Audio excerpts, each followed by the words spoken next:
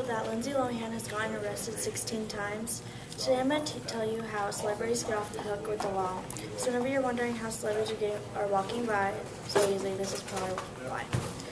Did you know that 75% of people say yes, that they think celebrities get special treatment with the law, according to www.debate.org. Some say they think judges favor the celebrities, that the officials look at them like they're trophies. Therefore, whenever they are suspected of breaking the law, different rules apply to them. For celebrities, bail is easier. Lindsay Lohan got set on bail only after 5 hours. Some celebrities who get a DUI only get $750 fine, 6-month license suspension, 1+ year of probation, alcohol classes, and that's a maybe.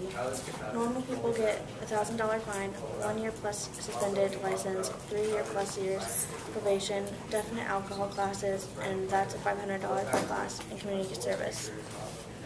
Serious crime sentences are drastically dropped or reduced. Lindsay Lohan, with her jewelry theft case, she only got probation and 120 days in jail.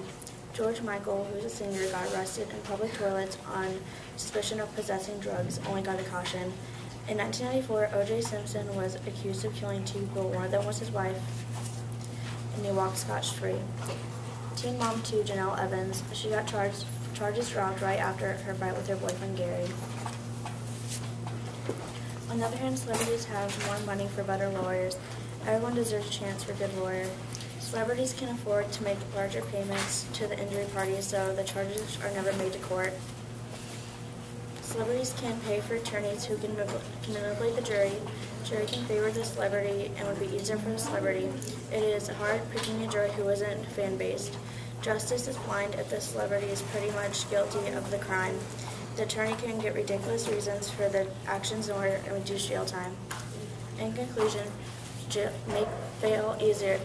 Rehab charges are dropped, and more money for better lawyers, and justice is blind. Next time you hear about Lindsay Lohan in jail again, how once again she's off the hook. Edit.